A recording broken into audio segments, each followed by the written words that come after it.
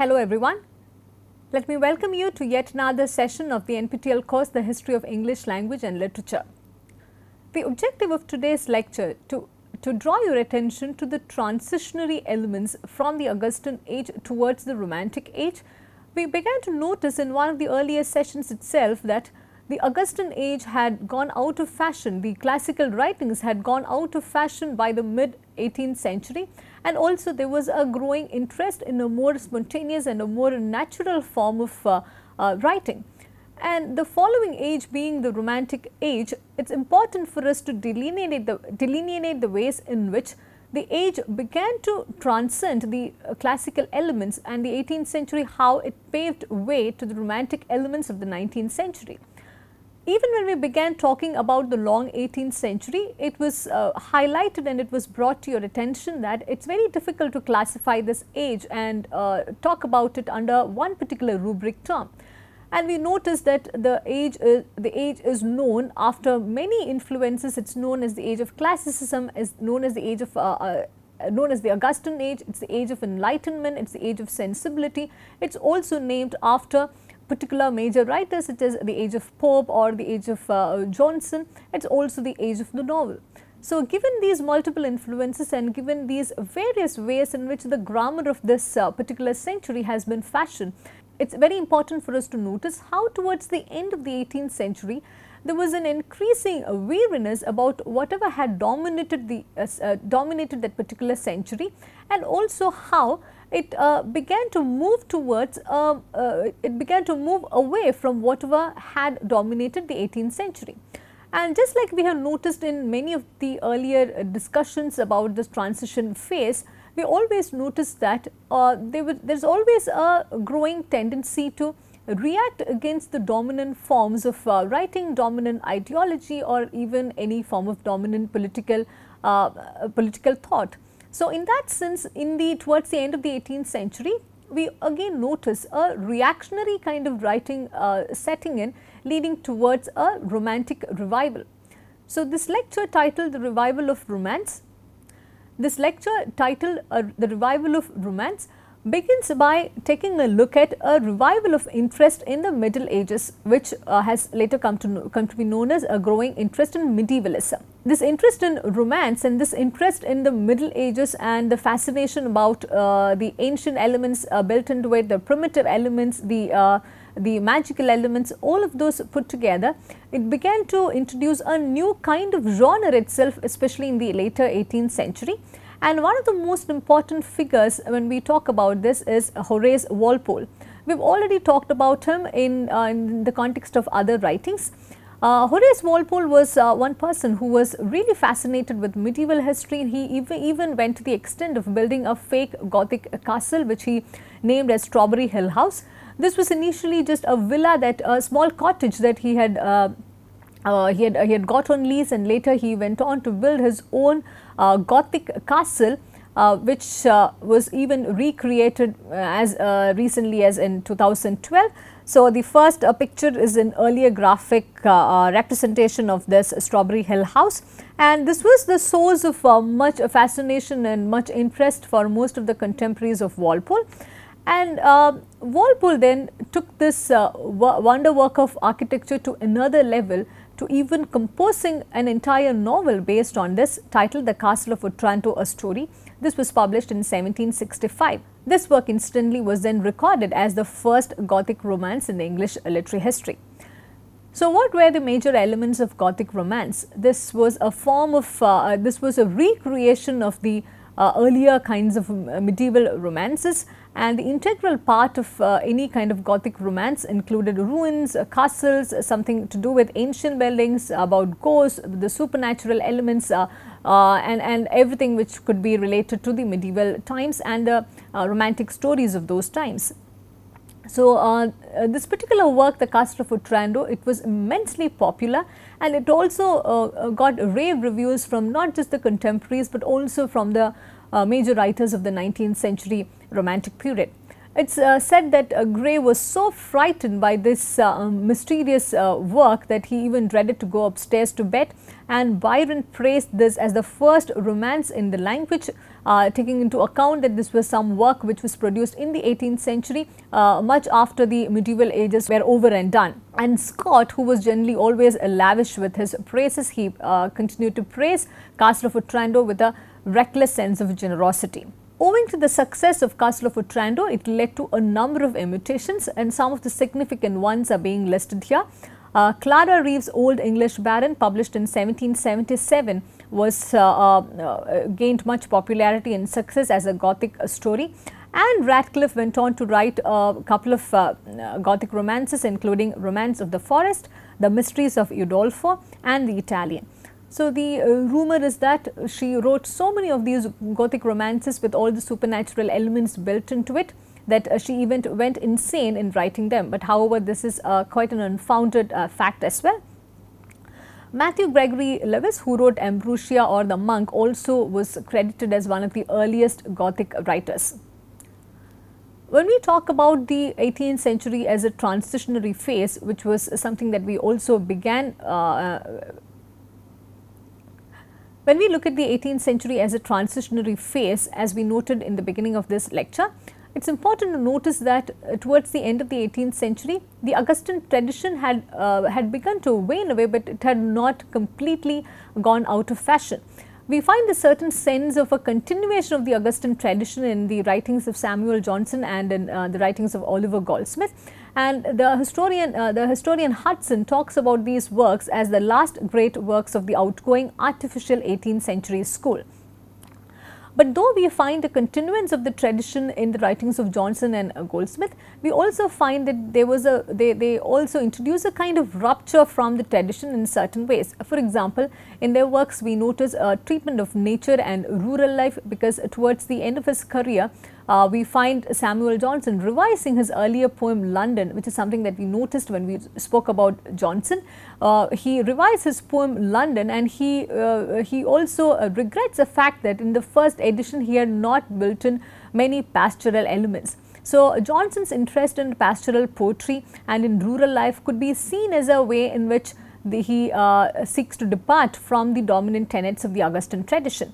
And in Goldsmith's writings also we find a certain personal reminiscent form dominating over the dry intellectual wit of the Augustan tradition. If we try to compare the romantic elements of the late 18th century with that of the classical elements which dominated the early 18th century, it is useful to also recall that some of the major elements of classical poetry is something that we had taken a look at in the earlier sessions as well. Classical poetry in general, it was a product of intelligence, it was deficient in emotion and imagination. It was exclusively a town poetry and did not take into consideration the rustic life of England at all. It was found majorly wanting in romantic spirit, it was dry and intellectual, and there was no sense of any emotional element in that. We also find that in terms of writing style, it was extremely formal and artificial, even to the point of weariness. We also find that in terms of form, it strictly adhered to the closed couplet form, which was more rigorous than the blank verse which was prevalent in the previous century. So, compared to the classical form of writing, the romantic style of writing had more freedom inherent in it. So, if we compare it with the classical form, we begin to notice that this had more emotion, passion and imagination in poetry. It began to deal with nature and rustic life rather than with the life in town. There was a revival of the romantic spirit, which was seen severely wanting in the earlier classical writing form. There was also a simplicity of phrase and a form of shift towards a language of nature. So, in that sense, artificiality was completely abandoned towards the end of the 18th century, and we find this replicating in the novel form as well, because there was a way in which language was coming closer to the spoken language, the language of the common man, than with the language of the learned men and women who were more classical in nature compared to the others. So, in the form of writing, there were continuing changes to be witnessed. We find that the romantic writers, they attacked the supremacy of the closed couplet. They also began to adopt other forms of verses, other forms of writing, including the blank verse, which was more popular in the earlier century. So, talking about this age as an age of transition, it is important to highlight that there was a struggle between the old and the new, especially from the mid 18th century onwards, and we eventually find the triumph of the new. So, in that sense, it was also a struggle between the continuance of the Augustan tradition with the breaking up of the Augustan tradition. And we also find many of the writers registering an open protest against the principles of the reigning Augustan writing principles and the reigning Augustan fashion. For example, Joseph Warton published an essay on Pope in 1756, where he argued that Pope was a great wit, but not a great poet, since his work lacked those imaginative and emotional qualities which are essential to true poetry. So, we find writers daring to question the Augustan traditions and even the Augustan masters to the extent of rejecting their work from the understanding of poetry itself. Edward Young's Conjectures on Original Composition, published in 1759, was yet another open protest. It argued that the poets should leave off imitating classic models and depend upon nature and the promptings of individual genius. So, as we have noted in the earlier in some of the earlier sessions, many other socio-political forces also led to this leveling kind of approach towards literature, towards the classical writings. So, all of this had to eventually lead to a romantic revival, which was primarily visible in terms of a change in form. We find the writers increasingly abandoning the Popian couplet, which was more popular in the early 18th century, and they all turning to blank verse, which Pope and his contemporaries had much derided. We also find a renewed interest in early writers such as Milton and Spenser. There is particularly a Spenserian revival which dominates the later 18th century, and in Johnson's Rambler we find a certain record of this. Samuel Johnson writes, "The imitation of Spenser by the influence of some men of learning and genius seems likely to grow upon the age." But nevertheless, it is also useful to remember that this movement, this shift towards the Spenserian kind of writing was something that Johnson completely deplored. If you remember, Johnson was extremely critical of the writings of Milton and Spenser, and he also thought that they all reeked of a lot of sentimentalism compared to the intellectual dry wit that he was more in appreciation of. So, with this Spenserian revival, we find the English society being taken back to the wonder world of chivalry, knight-errantry and medieval romance, and this was, again, it is useful to remember that this was something which was much looked down upon in the early 18th century. So, this Spenserian revival is particularly reflected in some of the writings of those period, including William Shenstone's The Schoolmistress, published in 1742, Thomson's A Castle of Indolence, and James Beattie's The Minstrel, published as a series from 1771 till 74. So, alongside, there is also a growing admiration of Milton, who had gone quite out of fashion in the early 18th century. Accordingly, we find a series of writers trying to imitate the Miltonic style of writing, and also going back to a certain pastoral kind of poetry with a lot of Miltonic grandeur. In that sense, some of these writers deserve special mention, such as James Thomson's Seasons, Somerville's The Chase, Young's Night Thoughts, Blair's The Grave, John Dyer's The Ruins of Rome, and Akenside's The Pleasures of the Imagination. So, all of these changes, they were getting effected right from the mid 18th century onwards, and we find them rightfully culminating in the Romantic movement by the end of the 18th century. And all of those writers, some of the common elements deserve special mention. They all had substituted the closed couplet with other loose romantic type of verses, the most dominant one being blank verse.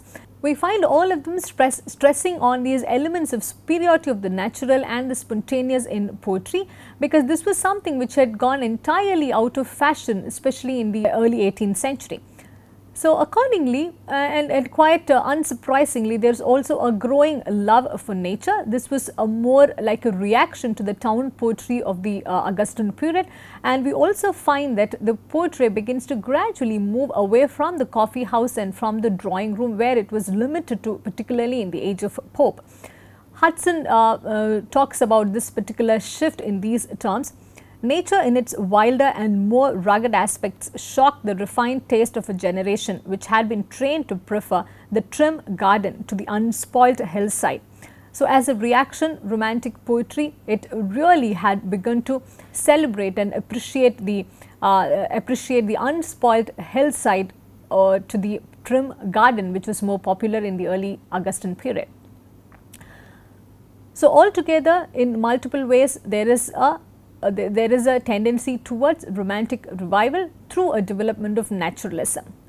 That also now forces us to take a look at what naturalism is in simple terms. It is a return to nature, which was also Rousseau's call to come back to nature, and it also had led to the phenomenal event, the French Revolution. So, the relationship between all of these political events with the Romantic revival of the late 18th century is something that we shall come back to again in one of the later sessions.